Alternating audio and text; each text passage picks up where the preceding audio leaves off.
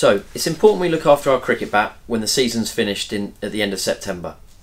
If you're not going to be using your bat until the following season, then I would suggest you put a light coat of raw linseed oil on it at the end of the playing season. Normally July, August, September is reasonably warm, and that's when the bat starts to dry out. So if we get a little bit of oil on it before you put it to bed in effect for the winter, that would be perfect. Then you're going to need to make sure you store it, and this is important, that you store it in a cool, dry place.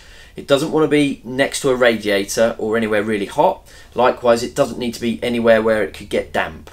We want to keep it in a cool, dry place. If it's inside your bag somewhere, then make sure it's just got either some padded cover or you can get back covers, either in one of those or just inside your normal bag in a padded area. It doesn't want to be next to your bowling spikes.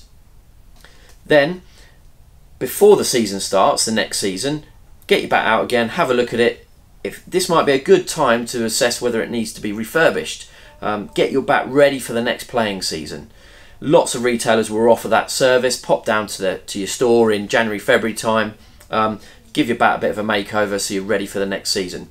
If you're continuing to use your bat all the way through the winter, as lots of people do with winter training, then I'd still recommend a light coat of oil at the end of the summer.